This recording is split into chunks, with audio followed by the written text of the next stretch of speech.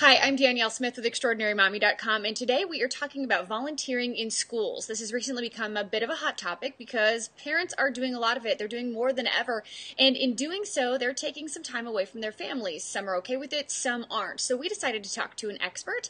I have now with me Karen Bantuveris, and she is the founder of VolunteerSpot. Karen, thank you for chatting with me. Oh, thanks so much for having me, Danielle. I want to ask you first, why is it, do you think that this is just one of those things that people are starting to talk about more? Because we've been volunteering in schools forever. And we have been volunteering in schools forever, but I think two things have come to play. One is with the budget cuts across the nation, our schools need us more than ever. So instead of the parent just being needed at the class party once a year or the class field trip once a year, parents are filling the spaces where schools used to have aides and other paid employees. So we're supervising recess, we're supervising in the cafeteria, we're helping at math stations and science stations. And a lot of parents are having to make the decision that if they want their children to have extracurricular activities such as art and music, that the parents have to pick it up. So I think we now have parents doing the job of what used to be paraprofessionals, and now that's also taking away from our work life and our family life, and it becomes a balance issue. So what does VolunteerSpot do to help sort of weed us through that process?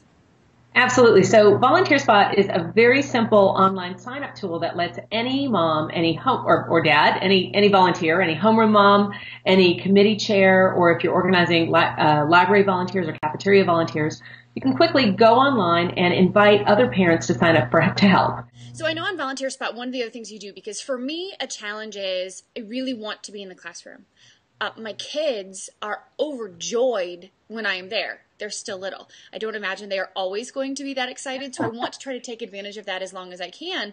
But wow, it is a lot of work. So how would you suggest we try to balance that desire to help with our desire to not be completely overworked in a volunteer capacity? I think what's really important is for each of us as parents to say, how much time do we have to give?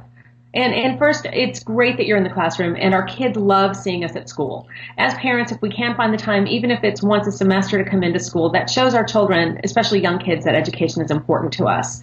But be realistic about what you can do. Can you help once a month? Know that that's what you can do, and then talk to your room mom and your teacher and say, what's a good place for me to help once a month? Maybe that's a small commitment like reading to the class. If you can help once a week, talk to your teacher about it, and maybe she has something else that she could use your help with, like maybe helping with the science station. But I think we have to have good dialogue around it and really set some limits. And then with VolunteerSpot, what we can do is you can ask more parents to participate. So you can break things down into much smaller pieces. So now I can have 5 people each helping 1 hour rather than having one mom help for 5 hours. And I think that's kind of a problem because I seem to notice that even in the schools, you have a lot of the same parents that are there all the time. They're the ones who are running huge committees, and they move from one huge committee to another huge committee to room mom, and it seems like you're always getting the emails like, hey, who can help? Hey, who can help? And it has to be, because I haven't been on the receiving end of that experience, so it has to be really stressful. I think it's stressful for both parties. I think, and God bless those moms that take on all the big committees. But you tend to hear complaints from PTAs and PTOs that it's the same people doing the work all the time. And I was the new mom on the other side of that, the working mom, and my BlackBerry kept getting filled up with who can help, who can help, who can help. Lots of reply all email. And if we can streamline how we ask for help, what we find is that more people will show up. So the challenge is, if you are that PTA leader, more power to you and thank you, and broaden your net. Make sure that we're asking as many parents as possible in a way that they can hear it, and that we're asking for very small pieces of help so more people can get on board. And if you are the parent that's being asked, you can be proactive. You can say, hey, at the beginning of the school year, here's the 3 things I'm going to help with. I'm going to help in the library once a month. I'm going to help at the science fair, and you can count on me to bake cakes for the carnival. And know ahead of time what you're doing, and then that takes the stress away. So when people ask you to help in more ways, you can say, well, hey, here's the 3 ways I'm helping this year. And it can help contain that for those people that might not want to be more involved or might need to compartmentalize their school volunteering. I think you said something really important, because I think that we do tend to see, like I was saying before, a lot of the same parents doing a lot of the same stuff.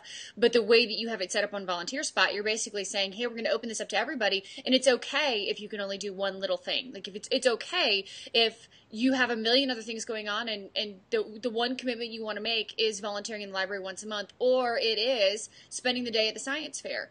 But it allows parents to feel okay about that singular or multiple commitment, as compared to feeling as though they have to be the room mom or the PTA president. And, we get that feedback all the time from working parents and extra busy parents that tell us thank you. Because just by making those broader asks, they feel like they can contribute. I mean, they want to contribute. Everybody wants to be in charge and wants to be involved in their kids' education.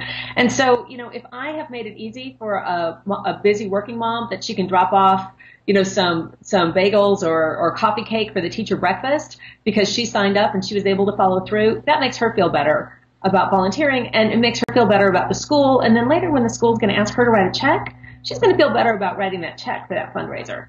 So getting people to participate is also really good business and fundraising for our schools. The more parents that are touching our school in many different ways, the more parents that are going to feel attached to our school and are going to support our schools. Now tell me, with you starting, I mean, what was the motivation behind starting VolunteerSpot from your perspective? Oh, it was complete pain. It was complete pain of being overwhelmed with refile email. I kept hearing moms saying that it was always the same people involved. And then I kept talking to other working moms. I was working part-time at the time that were saying that they said, hey, take me off the volunteer list, because they couldn't handle the communication. So for me, that was really a big disconnect around people wanting to help, but communication getting in the way. And then I was also the Daisy leader for my daughter's Girl Scout troop. Mm-hmm. And I found that I was spending more time reminding parents of what they were bringing and asking parents to be the snack parent than I was actually planning my activities with the girls. And that also didn't seem right. So I went to look for software to fix the problem, and there really wasn't anything so simple that anybody without any computer experience, I mean, we like to say, if you can shop online, you can use VolunteerSpot. It's that easy to get started, and it's that easy to ask for help. For people that aren't familiar with VolunteerSpot, what is the process? Is it the school signs up? Is it an individual that signs up? Is it a Daisy leader that signs up?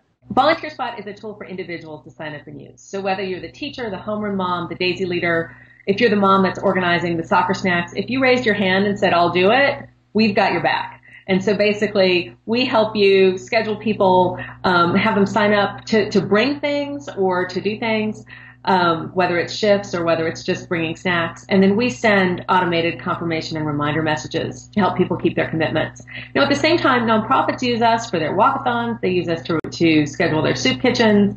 They use us for very large fundraisers to coordinate folks. But we're really the tool that's so flexible. You can use us for a classroom of 20 kids to, 300 volunteers that you're organizing for a big fun run.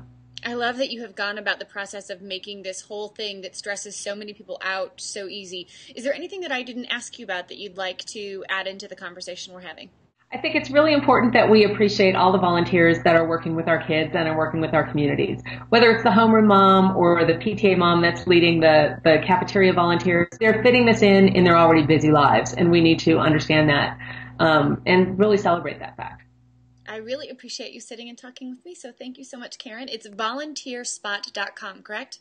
That's correct. Hey, thanks so much, Danielle. Have a happy holiday. Thank you, you too.